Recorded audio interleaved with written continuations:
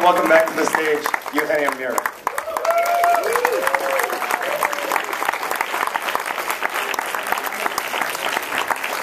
Wow. And now I would like to introduce to Mr. Alex Winter and Elijah Wood and Don McManus that, I don't know, should be here.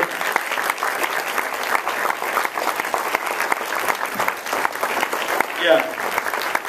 It's a stable. Well, Don will join us eventually, I hope. I think he's in the loop. I think he's in the restroom. So, well, how you doing, guys? Do you guys like it? Isn't it incredible to see this guy that when I met him, it was like, well, when I was a kid, I played piano a little bit. Like, I forget everything I learned about it. Suddenly, you get it there like 3 minutes in a row, naked, just one shot. I can't believe it. It made me scared watching it again. I don't know how he did it. It's amazing. While we're waiting for Don, I wanted to mention you guys had really good news this morning, huh? Yes. I'm actually not the one, I don't know how to pronounce it, but all the details, all Don is here, it's fantastic. Yeah, we have distribution for the US that is kind of, it comes from Magnolia. I swear to God, it's never happened before that fast. When it comes to my short but intense career. So I couldn't be more pleased. This is fucking amazing. Yes. So thank you, Magnolia. I think we already have a question back there. Two things. First, Elijah, use your hands. It's a baby's toy. Wow. Thank you, sir. And tell us the genesis of how the story came about.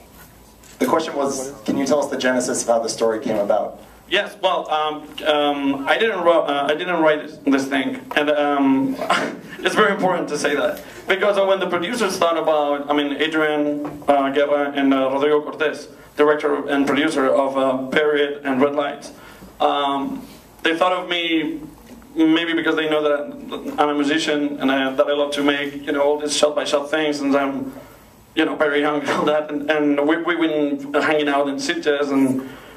Since the very beginning and talking about projects, so they said, hey, we got this script that's kind of has a crazy premise, you're gonna love it, it's very Hitchcockian and Brian De Palma, blah, blah, blah.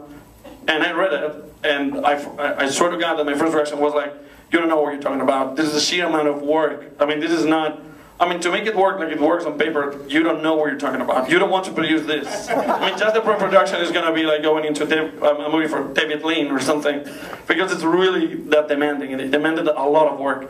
But the funny thing is, I fell in love with the challenge, and I started to work on it because I had time to do it, even before we knew that we had a green light. And I think that paid off, because when there was an official green light, it was like, oh, so I'm not stupid, I'm not doing this for nothing. But there was no way to not start way before what a movie demands, because this was a very special movie to work. So yes, I read the script, I thought it was crazy, and I was instantly in love with this incredible blend of things that we've seen thousands of times and things that we've never seen before. I think this is the secret of mainstream movies that we don't see anymore. And that's what it is. Nowadays, this movie is automatically independent because it is, and strange because it is. But, I don't know how to brand it. That's for Magnolia. They have a hard job there. So, that's it. Are there other hands in there? Right? First of all, best compliments I can pay is it's like the best Brian De Palma film that Brian De Palma never made. Oh my God. I love Brian, so don't say that. Don't say that. I'll repeat for the other theater. Aaron said it's the best Brian De Palma film that Brian De Palma never made. I don't agree. But I love you. No, thank you so much. Aaron. So Elijah, even though you did play piano, there are some fixed shots there that last for such a long time. Yeah. The question was for Elijah. There's some fixed shots of you playing piano that last for a long time. Can you talk about how that was done? Oh, man. Very stressful. I worked for about 3 weeks prior to going to Barcelona on the piano. An additional 2 weeks, thank God, when I got there, to continue working on it before we actually started shooting the music stuff.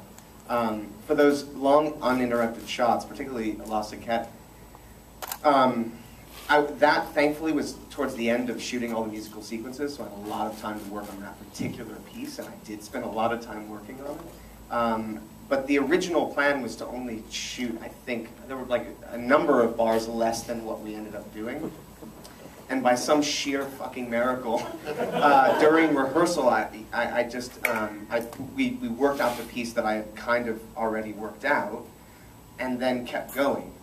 I don't know why I suggested that, but I managed to actually get through a lot more than what I'd originally planned, and I think it was just osmosis at this point. Like I'd heard the song so many times that it sort of seeped into my hands somehow. Watching it now, I genuinely I don't understand how I did it. But the worst than that was that a lot of the sequences had involved me not only playing but also listening to John Cusack and having to reply. So having to play, hearing the music cues at the same time as I'm also having to listen to dialogue and receive or give dialogue. That was the worst. I'm saying it. That's it. I'm the devil. I literally felt like I was losing my mind at those particular junctures. Hell, it exists. It's true. We were born in hell. It was a fun challenge, though. It's amazing. I have to mention that Don, that played the conductor. We had the same. Yeah, we had. He went into the same thing. He was freaking out when he came to our arms. Maybe we can. We commiserated immediately. Exactly. They were together in that thing of, oh my god, I had to. Do you want to talk a little bit about that? Sure. Well, first of all, when they asked me to do it, and I read the script, and I said, you know that I don't do any of this, right? I don't do it. He's like, well, you have some. I said, no, I don't have any background at all in this. And he said, oh, you'll be fine, you'll be fine, you'll be fine. You'll learn how to do it. You'll have a week. We'll bring you in a week early. You work on it. I was like, oh good. A week early. That's awesome. Yeah. And so I got there, and we both had really good coaches. They were really just amazing guys. And mine was this guy named Tobias Gossmann, who is an Austrian conductor and is very straightforward and serious about how this is done. You know, because I went in saying I don't want to do any kind of nonsense. I really want to do it well. Tobias wasn't going to let me do anything but that. You know, and for hours alone in my Barcelona apartment, I was doing like these to a metronome, but just and convinced that I was never, ever, ever going to learn this, and would go in and work in the studio, and I'd run into Elijah and say, I'm not ever going to do this. This is never going to work. And Elijah would say, I know. Because that's what every other day is like for me. He's like, it'll get better, and then it'll get worse, and then it'll get better. And that's exactly what it was. And then I'm just like Elijah's story. And we were about a weekend, and like the first day with the orchestra, I walked out, and was it 60 people? 50 people? Yeah, 60, Yeah. 50, 60? Yeah, something like that. And I walked out and I said to the orchestra, please be kind to me because I'm going to try really hard. And they were. And at the end of the first week, we're doing one of the longer sequences.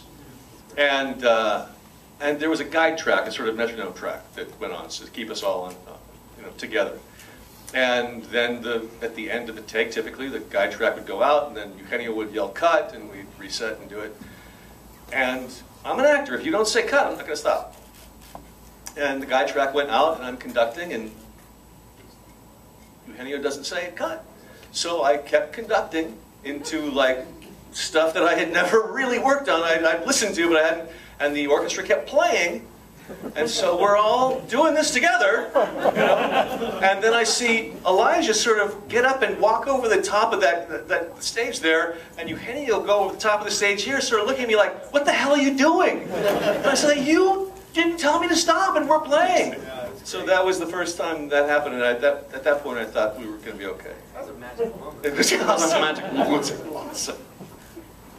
More questions, please? Over here. I wanted to talk about the music and how much of the music was written for the film, how much was pre-existing, how you approached what pieces you chose to do it. So the question was how much of the music was written for the film and how much was pre-existing, and how you approached which pieces you chose to use in the film. We combined two different systems. One is, I'm a musician and I made the music for the other movies that I made. But this one, it was like too huge. I mean, it was too much. What I was useful for the composer was to figure out what I called the grid, where I could find dynamics. I created a Frankenstein kind of out of 19 different. Oh, it's working. And I worked with, see if you know something about sound editing, some time stretching, some stuff to make it was horrible to read to listen to that. I was based on Tchaikovsky, Stravinsky. I went for the things that even nobody that has ever heard about a classic concert things that it's a piano concert with an orchestra.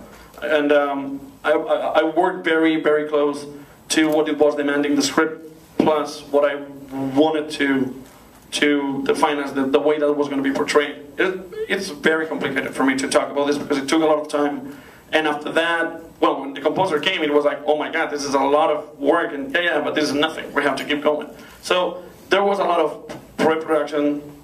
Of course, this is like a musical, so we needed to have that track. And then when we went into the editing room, we barely changed the structure, but we changed a lot of the inside of it. So it was like 5 different kind of processes. It's crazy. I'm trying to explain it the best I can, but believe me, it was very complicated. And I have to hail for Victor Reyes, the composer, who made a terrific job trying to conceal all the needs for this particular work. And it was completely hellish, completely. That's it. Oh, really. I got fond memories about it, by the way. Right there. How much was the concert assassination sequence from Men Who Knew Too Much an inspiration for this? The question was about the concert assassination sequence from Men Who Knew Too Much and how much it inspired you in making this film. I have to be very frank with this. All the Hitchcock flavor, it was already on paper. Damien Chazelle, the writer, this is the great thing, he's a director. And he wrote it originally back in the day to direct it himself. Then he decided to move it, you know, in the industry. And it came to my head. And I wanted to meet him because it was obvious that was designed, that somebody that loved movies, and then it wasn't just a writer, but a filmmaker. So it's funny because I love that movie since I'm a kid. I'm super in love with Doris Day, you know, and James Stewart. I love everything. Like the opening, I mean, I know it by heart. But to be honest, I never saw anything. I didn't even went for the obvious things like Brian De Palma. I went to silent movies. I always say that this movie, you can play it mute, and there's a lot of emotion going on. Ironically, being so based on music, it goes back to Murnau or Fritz Lang for real, because it's a shot-by-shot thing. It's like a comic book. It's like one shot leads to another. There's no coverage. I mean, you start from point A and you go to the end. It's like the most basic and ancient way of sequential art and filmmaking. And I always love to do that. But the only way you can do that, make it affordable, and make it fit in 8 weeks of production, that's what we have, is to design it way before. So when you go to shoot it, your first AD, after 7, he had, our first AD, Javier Soto, he had like, it was 17 different drafts of the schedule. I mean, and he said that it was the first time that he made a schedule, not by scenes, but by shots. So this gives you a little image of how complex it was. But we figured it out. It was like, you mentioned that all the time, that when we had one of the shots together, it was like, we felt that we had a piece of the movie literally. Every day. It was like, we have 8 shots today. Because keep in mind, we had an animatic of the entire film, basically from when the music starts until it stops.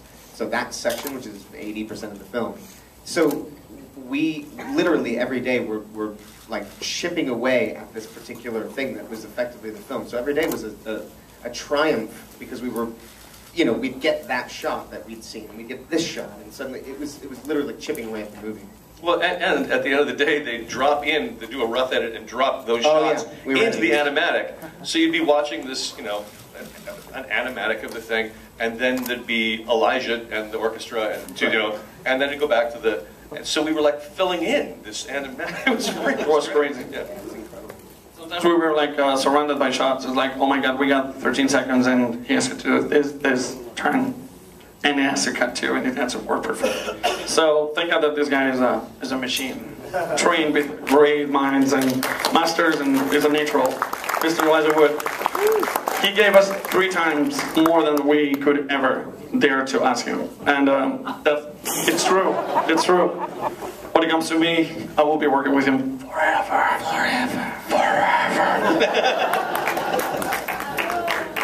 By the way, we have Alex Winter here. I have to say something.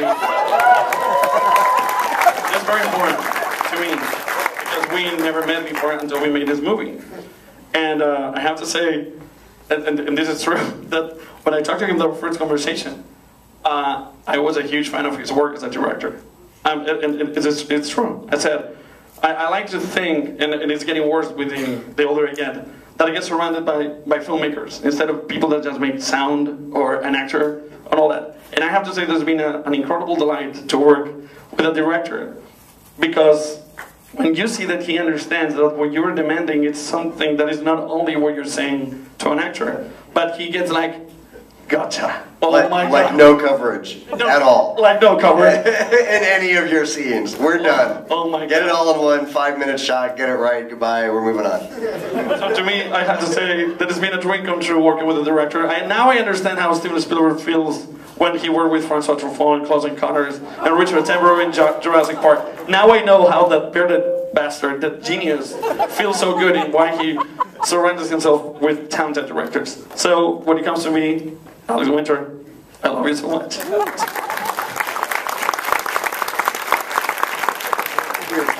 think one more down here. It was actually about Alex that you got in. Alex, what was it like working with Eugenio? The question was, Alex, what was it like working with Eugenio? Okay, all right. Well, this is the first thing I've acted in since Freaked in '93. So, I mean, I've done little things longer, but I don't say yes to roles anymore. I haven't for 20 years. And the reason I did was because I got this script, and it was so totally fucking audacious that I thought, this is either going to be the worst film ever made, or it's going to be absolutely incredible. And then I found out about the cast, and I was intrigued because of Rodrigo Cortez and Eugenio's involvement, and I knew it was coming from this really cool group of Spanish filmmakers that are doing really amazing things right now, so that certainly piqued my interest. And then I talked to this guy in this really staccato Skype thing where we caught like every 15th word. But every 15th word was like, it was absolutely incredible. And I think if I put it all together, it might have just said, get out, you know.